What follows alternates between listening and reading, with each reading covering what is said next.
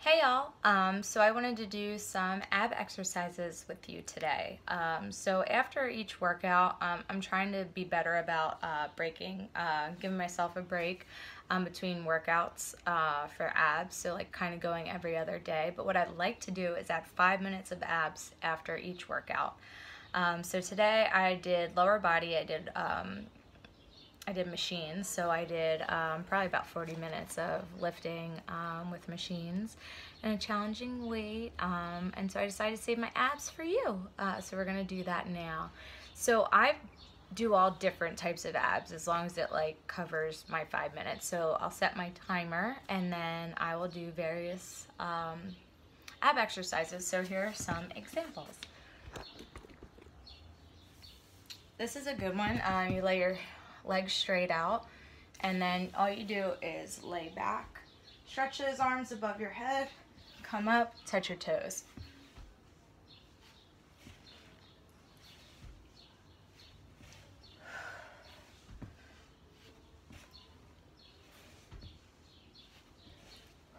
So I will do 15 of each exercise. Don't forget to breathe. Don't forget to take 15-second breaks in between. Another one I like to do, I forget what this one's called, but basically you're on your back and you scrunch your legs and arms up together.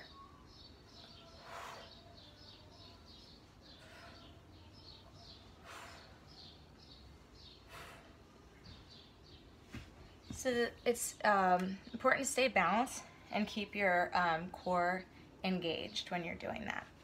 Another one I like to do, lay back, legs like this, and then crunch.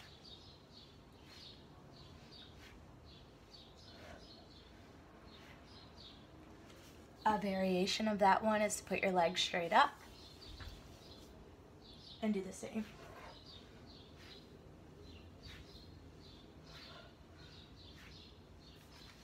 A variation of the one we did with the legs and arms together is to stick your arms underneath that your sit bones, lay back, and just crunch your legs up.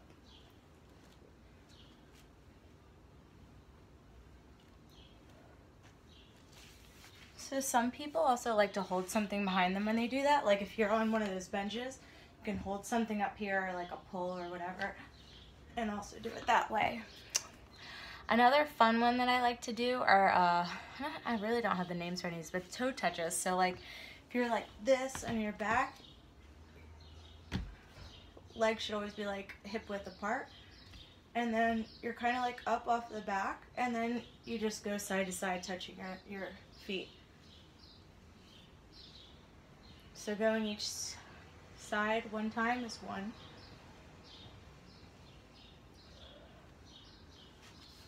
So that's going to get that oblique area. Then I like to, also for obliques, I like to go on my side, kind of in a, I guess it would be like a kind of a 45 or 90 degree angle, arm above. And what you're going to do is just come up and crunch, and you're going to feel it all in here. Sometimes I like to lift my legs off the ground, get that full crunch.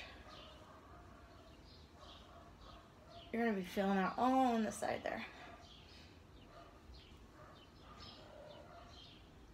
And then I flip over, and I do the same side.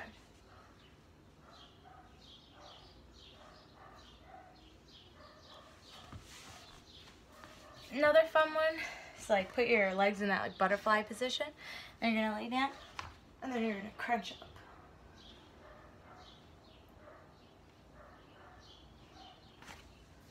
Goal is to kind of, reach for your toes there. Another fun one, the bicycle. Again, you're in that position.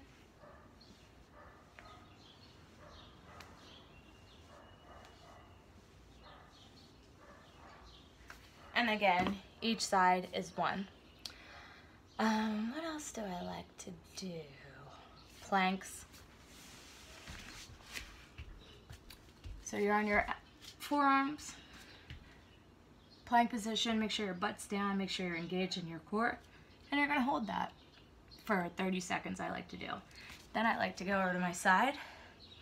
Again, you're gonna be all tied up in here.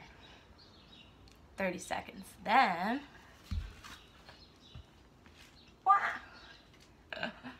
30 seconds. Then, also variations, trying to do that mountain climber almost. You're gonna feel that in your obliques. And I believe we call these dog peas. You're gonna bring knee to elbow.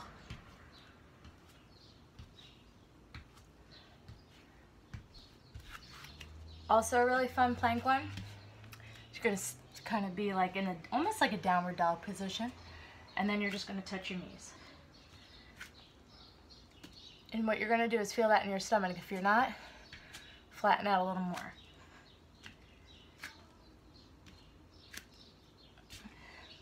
Army crawl, down, up. So this is gonna work out your arm and your stomach. Down, down, up, up. Those ones are hard. So, I get down to your level.